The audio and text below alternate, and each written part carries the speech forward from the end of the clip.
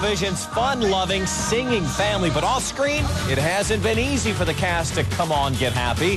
The Partridge Family Gone Wrong is tonight's breakdown. Yesterday, this mugshot. Today, we are told David Cassidy has not yet returned to his Fort Lauderdale home.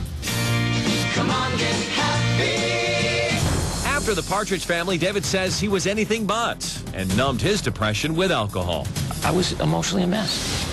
In 2002, he told us how he turned his life around. I'm going to just take baby steps, day by day by day, just to get, like, you know, I hate to use the cliche, but to get happy. Come on, get happy. David, now 60, has been married 3 times and has 2 children. Actress Katie Cassidy and Beau, his son, with his current wife, Sue.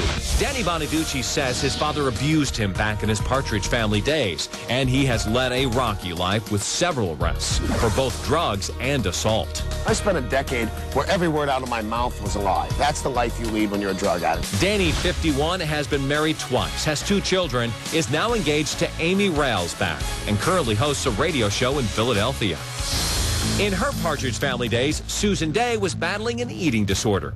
I had anorexia before they were writing about anorexia. And I went to a doctor, and he didn't know what I had.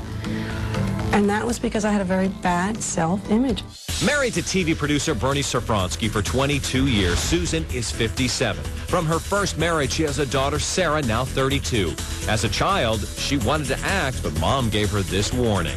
They would eat you up, and they would spit you out. Susan, who has also battled alcoholism, now serves as a board member at UCLA Medical Center's Rape Treatment Center. Mrs. Partridge, Shirley Jones, is still acting. She is 76 and married to comic Marty Ingalls. In 2002, she filed for divorce, but quickly changed her mind. This is not Florence Henderson, you know.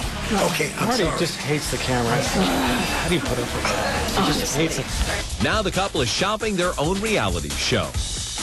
Boy, that would be one wild show. And now we want to know what you think. Which Hollywood star do you admire?